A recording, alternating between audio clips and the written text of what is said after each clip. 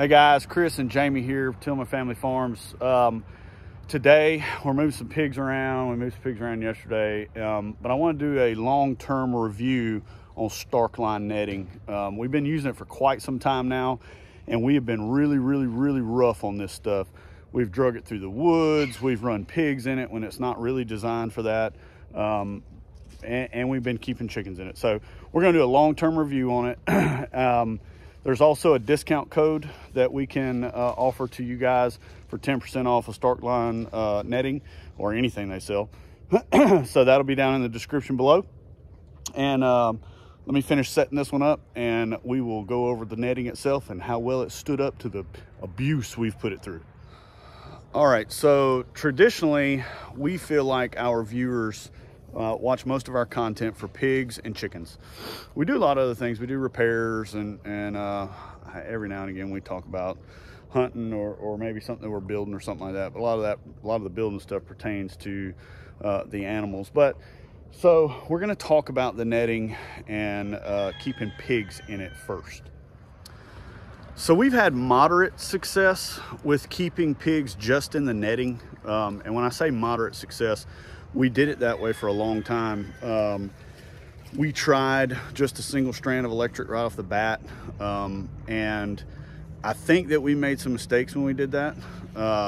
We released piglets a little too close to another group that was staying in the electric as a single strand, but we went to the netting because we just thought that the group that we had at the time was not going to respect the single wire, and they weren't. They were jumping it, they were running under it, all kind of stuff. So we went to the netting, and right off the bat it worked great. So as you can see behind me, this is really the first area that we used the netting in, and this was, I mean, it's pretty well cleared out now. There was a lot of smaller brushy type stuff in here, a lot of sticker vines and everything else like that when we first started running netting through here. So you can only imagine how difficult it was to set this netting up with all of that stuff going on. And when we took it down, you know, you couldn't just pull it all to one spot and pick it up. You had to walk it through, you had to move it between stuff. So that was a little difficult with it being in a wooded or brushy area. And that caused some damage to this fence. So I cannot say that that was the animals that did this damage. Hey, James. What caused damage? The brush and all that stuff as we're dragging it through. Oh, well, we had horses get in it a little. Yeah, we're about to get in all that stuff. Yeah. So like we were talking about a few minutes ago, we had moderate success with just the netting by itself. And what we learned, and I'll show you some of these spots, but what we learned is that sometimes if some of these strands get broke in the netting and you get a little complacent with it or whatever, then sometimes you'll lose a section of the wire that's not hot anymore. And when that happens, the pigs will nose under it, and if they get their nose or head or even their ears past it, they're going through it, not away from it. It's just the way their mind works. In a lot of cases, they learn and respect it enough to where they don't even test it, they don't even try it. But I mean, there has been days where we've accidentally left the charger off and had zero problems, but in a lot of cases, we've had a lot of problems with that. So what we've done is we still use the netting, but we've started running a hot wire on the inside of the netting. It's much easier to keep up with that as far as how, you know, is it good, is it not good? You only have one thing to check. You can check it on this side of the pin, check it on the other side of the pin, and if you've got continuity on both sides, you're good. So there's a lot of other people that do that successfully since we've started doing it that way. We've had a lot of success in maintaining the pigs and where we want them to be. Almost zero problems with it that way, unless we leave the charger turned off by accident. We say accident. It happens. All right, so I want to show you this. So this is a repair. So this particular one from Starkline, this is their sheep and goat netting. So the difference is it has these plastic uprights between everything. So the horizontals are hot and these just help the fence stand up better. We really liked this one when we got it because it stood up a little bit better than the one that's just all wire. But what happened right here was that at this joint, the wire broke. And then on this side, it broke over here. And then the same thing down there. So what we did was we just basically tied it back together with some single strand wire so that it would have continuity. And when I say continuity, I mean that the wire will conduct electricity all the way across. So that's one spot. Like, see, even down here, see, like that upright broke right there. So we stopped relying on just the netting itself for pigs. Now we're talking about pigs, we're not talking about chickens. We've had zero problems with the chicken netting, and I have found some things with the Starkline netting that we feel like are way better than the Premier one. So we'll go over that when we get to chicken netting. I'm gonna show you a couple other places with this, and then we'll move on from the pig netting, and I'll give you my opinion. All right, so next step to this. So a lot of different companies offer different things. Some of the posts just have a single spike on them. Those are really hard to get in the ground sometimes, especially around here. We have a lot of rocks and things like that. So this is a really rugged design, and there's no metal in here. So there's no chance of the electric wire on these rungs right here getting caught on the metal and grounding out. But one problem that we have with these things, so with the rocks in the ground, so this one's kind of an example. So these things get bent up, and I'm constantly having to bend these things back together, you know. So that's one thing, but I don't think that's a Starkline problem.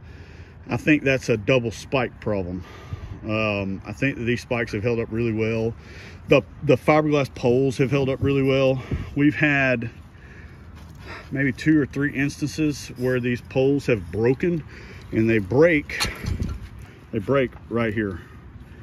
Because what happens is this whole pole is fiberglass, and then this whole metal structure is up into this shaft just a little bit. And what's happened is we'll have a chicken set, we'll move chickens, and we'll leave it set up, and we won't have it hot. And we run horses through here, and the horses want the grass on the other side. So they'll bend it over and it'll break right there. And a lot of times, so like the horses, this doesn't even come chest high on them. Yeah. So once they realize it ain't gonna zap them, they're going through it. Yeah, but in that same token, will the horses respect it when it's on? Oh yeah, even absolutely. As short as it is? Yep. Yep. We have horses that will stay in this, and I mean, no problem. We can set up temporary paddocks with it, and it works great. And realistically, for horses are pretty daggum smart. You can put it on there and just have it hot one time, and it'll zap them, and then you can turn it off, and they'll stay off of it. They won't go back to it. Moving right along. So right now we have 5 different pig sets right now. So we got this one behind us. We got one in a training pen right here. We've got some breeders up in a permanent pen, and then we have 2 more sets of netting out in the big pasture. So we are one length of the normal either goat and sheep netting or the utility netting that we use for pigs. So we've actually used one of the sets of Premier 1 chicken netting with the pigs.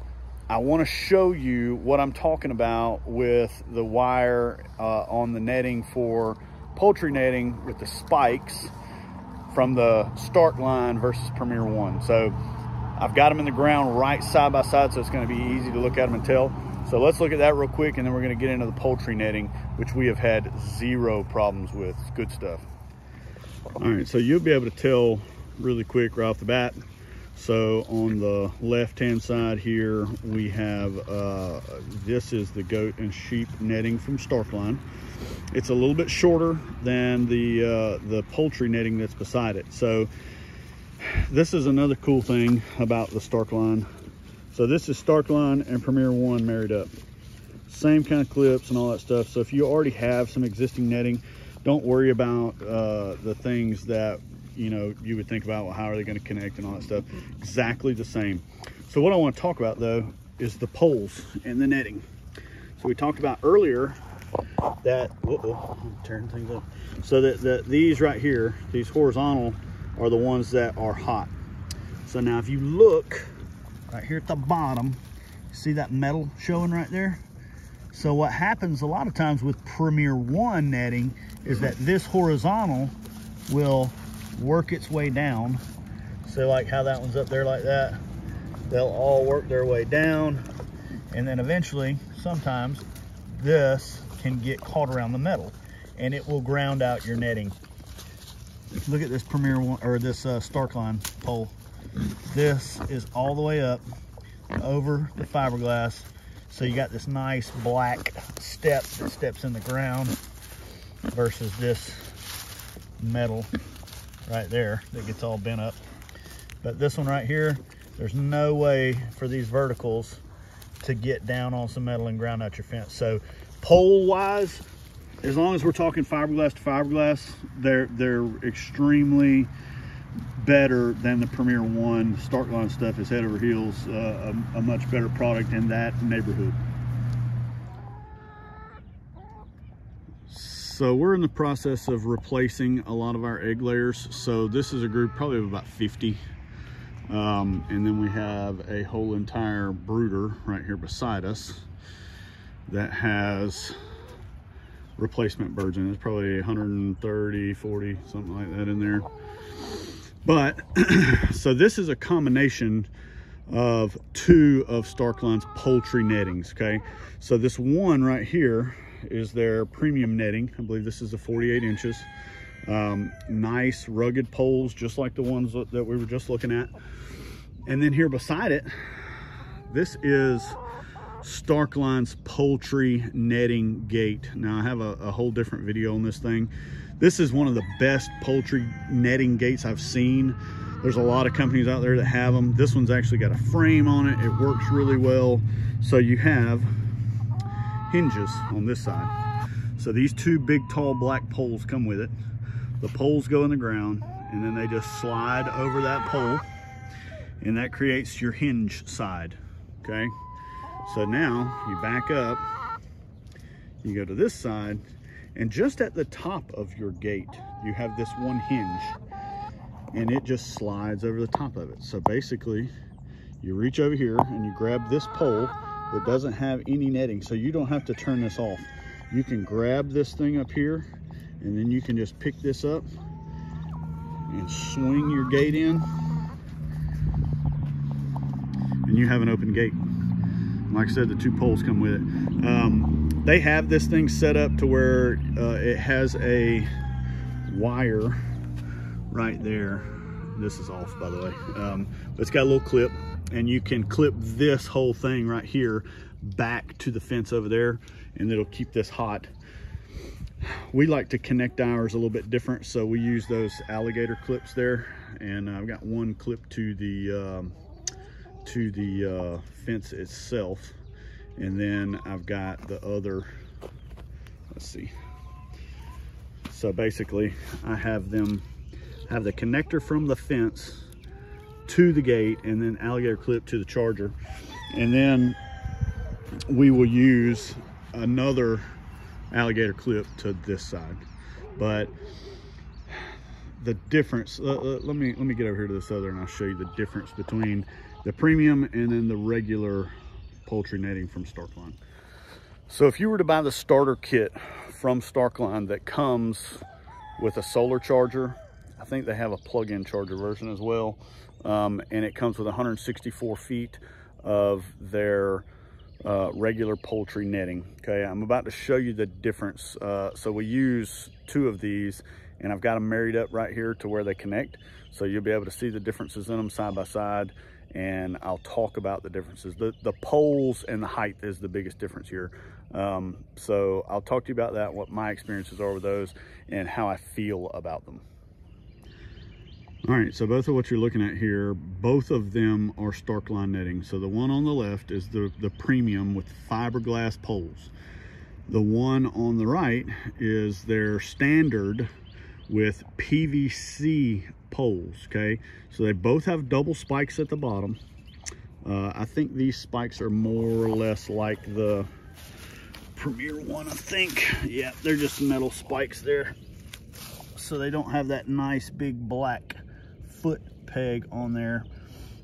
So these, you could still have the same problem that the Premier one does if this horizontal were to slide down on the metal somehow. But I don't have any problems with this fence. I was really frustrated with it at first because I hadn't had a fence that just had PVC poles, and I'm going to show you right now what I'm talking about and then how we fixed that problem, and now we have zero problems with this netting. All right, so you see how this fence is just hanging and drooping like this all the way around this side of here too. So what happens with these PVC poles is that they're just not very sturdy. Okay, in the kit with this one, it comes with some spikes and some extra rope and things like that. And what they want you to do is they're kind of like a tent stake.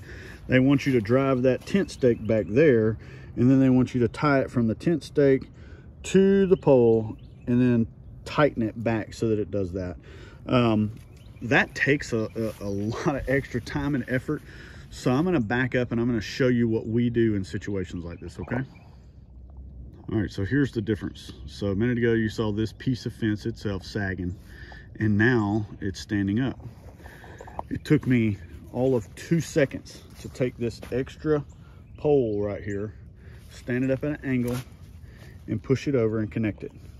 Now, this particular extra pole that I've used right here, that is a Premier one pole, but Starkline does have poles that they can send you for this same use. And I have some. I'm looking around right now and I don't see one, but I will show you one here in just a second. But that right there, so I mean, literally, see the difference?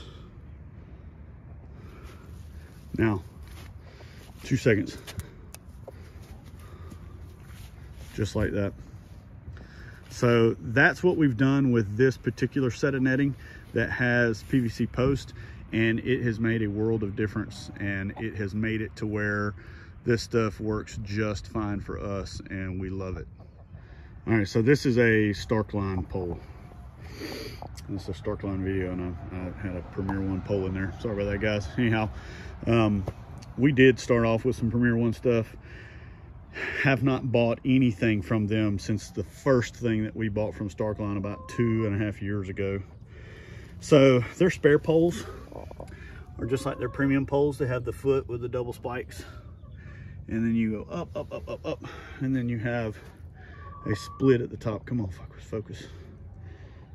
Maybe it won't focus. Anyhow, but same concept here. Real rugged poles, nice. You can use them to replace poles in your netting, or you can use them as support like I'm doing here. So if you guys are still watching this video at this point, I think that you know what I'm about to say. We are a big fan of the Starkline netting. It does a fantastic job for us. It's easy to set up, just like any other netting that you're used to. If you've been wondering about it and wondering about the price and the availability, normally when we order, there's no back order. We don't have to wait on things like that, like some of your more popular brands out there that have been around for a while. Starkline is normally in stock and they can normally ship it right out. So those are big positives in what we're doing, because a lot of times we'll get out here and we'll be like, oh my gosh, we've got this whole set and we need another piece of netting, or we need something, and we just have overlooked it, and we can get online and order something up and have it in a couple days. So all in all, over time, 2 years worth of use, constant use all the time, it has stood up to the abuse that we've put it through and has done extremely well. You're gonna have things like this tear up when you put them through the abuse of animals that are gonna do what they want to do sometimes, and they're gonna tear stuff up. And then of course, when we're setting it up, dragging it, and not taking care of it the way that we probably should, it's taking some damage that way. Now, if you were to use this in an open pasture with sheep, or with primarily chickens out in open pasture, no woods at all, no stumps, no snags, no nothing like that, this stuff is going to last you for a very, very, very long time without any damage to it at all. So we do recommend Starkline Netting, and it does have its perks over Premier One. So if you're out there, if you're watching and you've been trying to make up your mind what you want to buy, try it out. It's really good stuff. We appreciate you guys watching. We love all the comments and everything, and we love interacting with you guys. So please leave comments, questions, or anything like that. We always answer everything. May not be right away, but we always answer everything. But anyhow, we're going to close this one down, and we will see you on the next video.